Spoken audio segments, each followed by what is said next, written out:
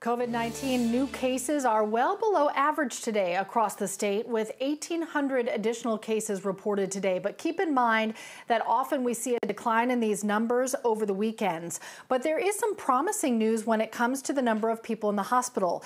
That's the orange line you'll see. After weeks of increases, they are declining little by little, down almost 18% since the end of July.